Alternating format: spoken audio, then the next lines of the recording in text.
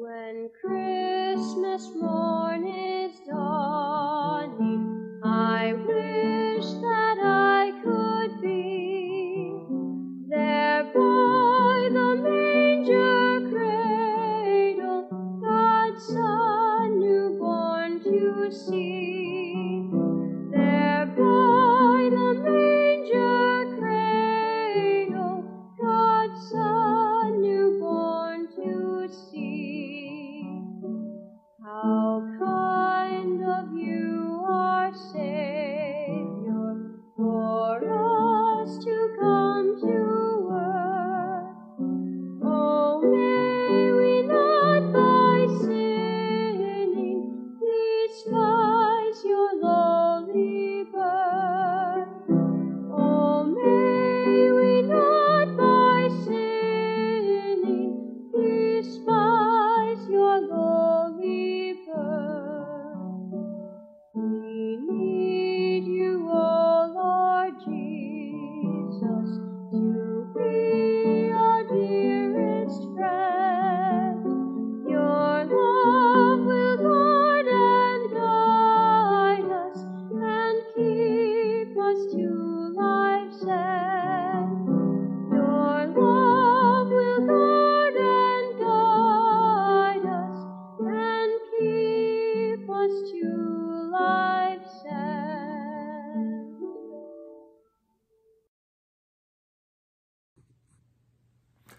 Christmas Day. It's good to be here with you on Christmas Day. Christmas Day is often a special day. A lot of special things seem to happen on Christmas Day. One of them a long time ago. In 1863, that was the day that Henry Wadsworth Longfellow was actually inspired to write his great poem that became the carol that we know and love as I Heard the Bells on Christmas Day. It was a testament to the resilience of the human spirit. You see, Longfellow wrote this poem out of his depression and his discouragement. A couple of years earlier, in 1861, his second wife, Frances, had died. She had been sealing envelopes with hot wax when the flame caught her clothes on fire. Henry rushed to her aid and tried to smother the flames, but he was unable to. And by the time the fire was out, Frances had been burned beyond recovery. She died the next day. Longfellow was burned quite badly as well, so much so that he was unable even to attend her funeral. This death marked a turning point in Longfellow's life. He had been prolific, writing wonderful poems. He had received honors from universities such as Oxford and Cambridge in England, and in fact had been hired by Harvard University to teach. He had experienced happiness and success and wealth, and then this blow came. But that wasn't the end of it. It was 1861, you remember. A war was occurring, a war in our nation, a civil war. And in 1862, Longfellow's oldest son, his 19-year-old son, Charlie, ran away from home. In spite of his father's wishes, he ran away to join the army. And as luck would have it, he was injured, severely injured, in one of the battles. A bullet went through from back to shoulder. It nicked his spine and paralyzed him for a time. He nearly lost his life. Longfellow recovered him from Washington and brought him home to Massachusetts and to try to set about helping him to recover. And it was in these circumstances, with this war raging on in the South, with his son home fighting for his life, still grieving the loss of his beloved wife, that Longfellow wrote the poem. These circumstances had challenged his resolve, but he was inspired. Well, let me read the poem, and you can tell. I heard the bells on Christmas Day, their old familiar carols play, and wild and sweet the words repeat of peace on earth, goodwill to men. It sounds familiar. And thought how as the day had come, the belfries of all Christendom had rolled along the unbroken song of peace on earth, goodwill to men. Till ringing, singing on its way, the world revolved from night to day, a voice, a chime, a chant sublime of peace on earth, goodwill to men. And then, from each black, accursed mouth, the cannon thundered in the south, and with the sound the carols drowned of peace on earth, goodwill to men. It was as if an earthquake rent the hearthstones of a continent and made forlorn the households born of peace on earth, goodwill to men. And in despair, I bowed my head. There is no peace on earth, I said, for hate is strong and mocks the song of peace on earth, goodwill to men. Then pealed the bells more loud and deep. God is not dead, nor doth he sleep. The wrong shall fail, the right prevail, with peace on earth, goodwill to men. Longfellow used that refrain, the refrain that the angels had shared with shepherds on that Christmas day thousands of years ago.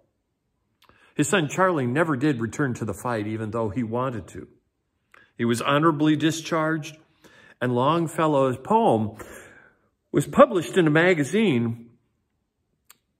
And about 10 years later, in 1872, it was set to music. And it's had a great life ever since then. You know, I love all the images of light that we find in the Bible.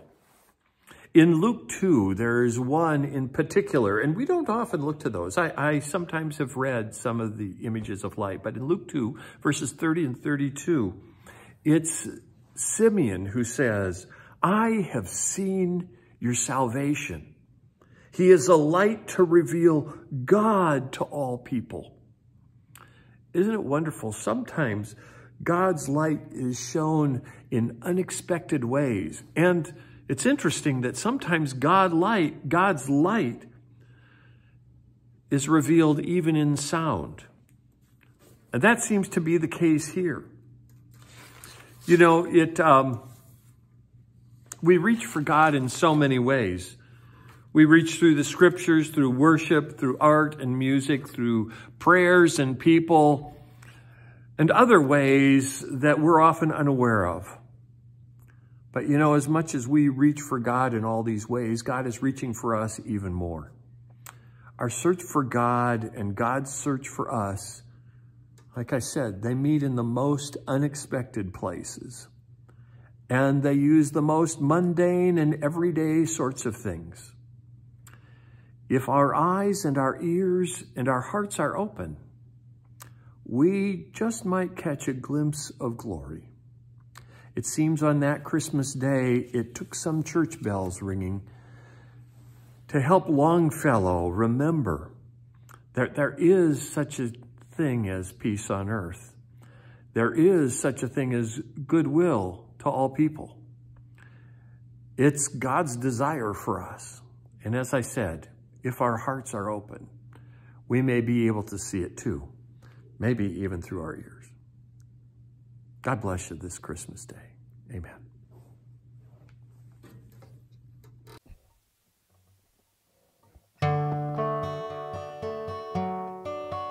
I heard the bells on Christmas Day, their old familiar carols play, and wild and sweet the words repeat of peace on earth, goodwill to men. I thought of how the day had come, the belfries of all Christendom had rolled along the unbroken song of peace on earth, goodwill to men. And in despair I bowed my head. There is no peace on earth, I said, for hate is strong and mocks the song of peace on earth, goodwill to men. Then rang the bells more loud and deep. God is not dead, nor doth he sleep. The wrong shall fail, the right